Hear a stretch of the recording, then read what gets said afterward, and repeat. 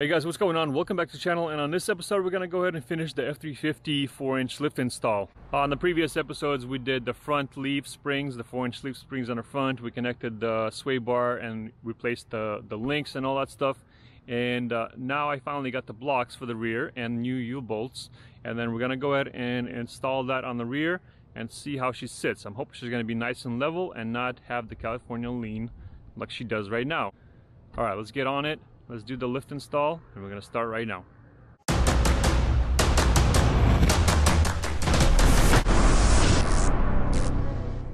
As you can tell right here from this angle, you can tell the 4-inch lift on the front and the rear is stock, so you've got a nice little California lean. Well, maybe I should leave it. No, of course not. I'm not going to leave it like that.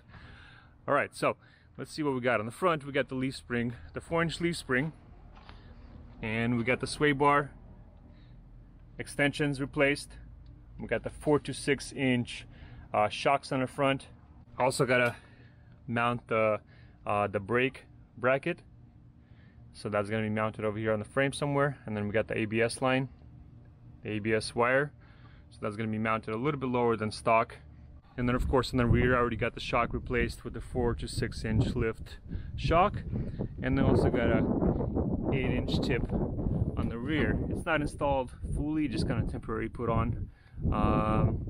Actually want to do a video comparing just the pipe and then the 6-inch and then this 8-inch, just to see if there's any sound difference. And these are the blocks that I got with the U-bolts from Superlift Suspension. And if you guys are aware, I believe the Dana 80 are thicker tubes, and then you got Dana 70. Those are going to be the thinner tubes. So when you're ordering, let's say, blocks and U-bolts, you want to make sure that your rear end tubes are what it's going to fit. And I got the links to these down in the description as well if you guys are going to do something like this on your truck, F250, F350, whatever. They have other stuff for the trucks as well. Alright, so let's go ahead and jack up the rear, remove the wheels, and remove the stock blocks and put these ones in.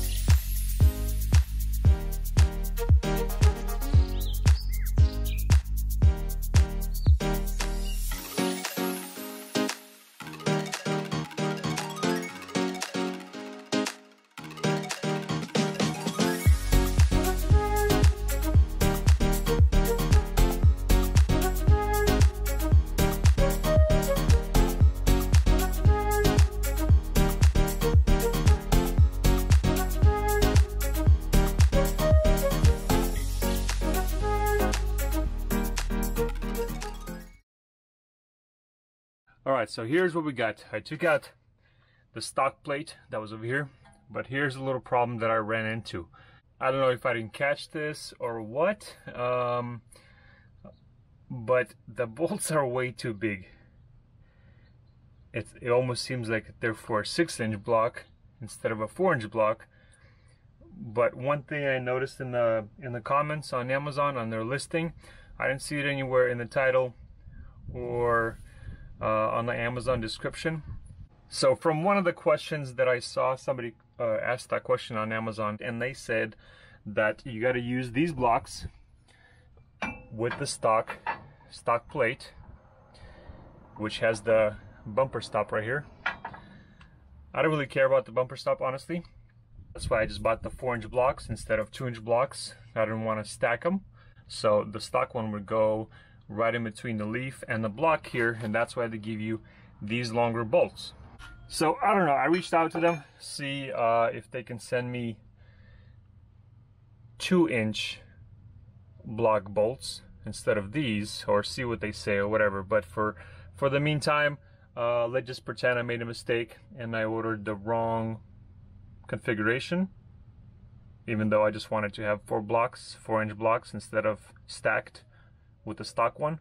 So I just pretend I made a mistake and blah blah blah, and here's what we're gonna do. The thread is not, it doesn't go down lower below the plate, so I can't tighten it down too much. So, but here's what I got. I got the washers that go down here, and then I picked up some nuts from Home Depot, but I had to drill them out because they didn't have a big enough to slide over. So I had to drill the threads out, and now I'm gonna have these as little spacers, and then we got the actual nuts for this suspension. Will go up here, and then I'm gonna trim the bolts right here.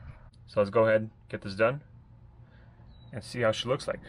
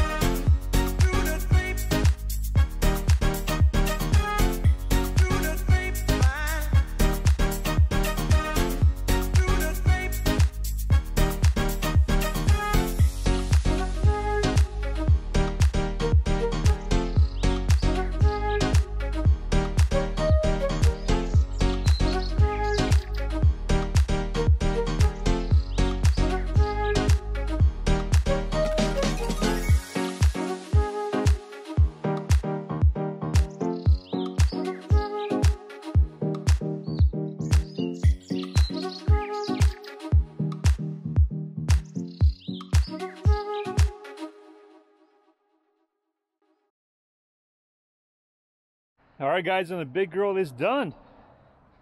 I think it looks a lot better. A lot better being leveled. Yep. A lot better. I know she needs bigger tires, which I do have a plan for eventually. But what do you guys think? 35s or 37s?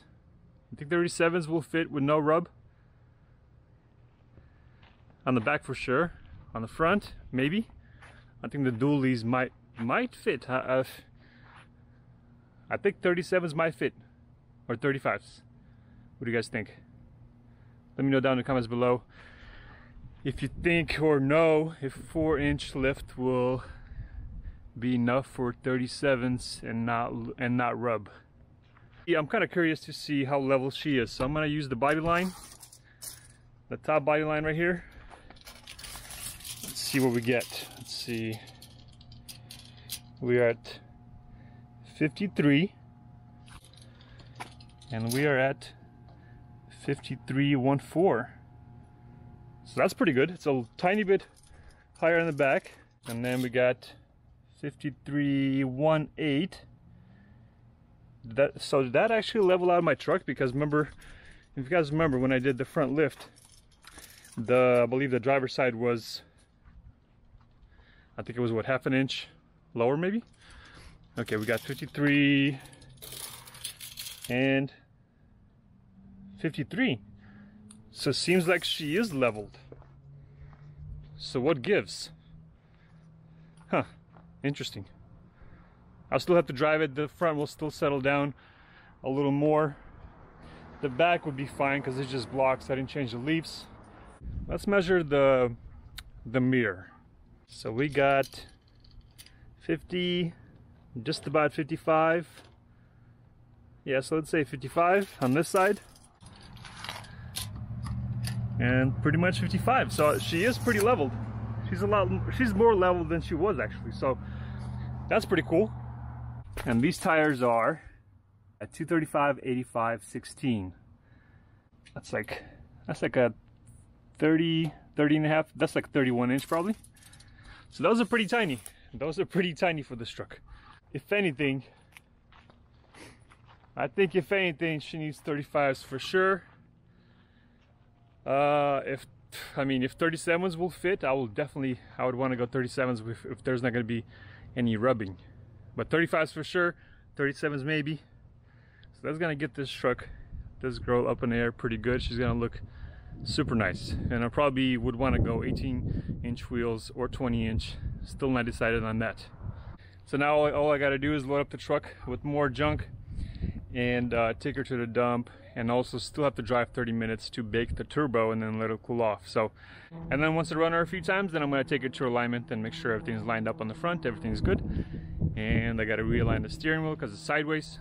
So yeah, the wheels are straight, but the steering wheel has to be adjusted, and then the pan bar will need to be adjusted at alignment to make sure that the front axle is centered. Alright guys, so I hope you enjoyed this video. If you want to see more F350 content, check out my playlist. If you want to see more Mustang content, check out my playlist. Everything is there, organized, ready to go.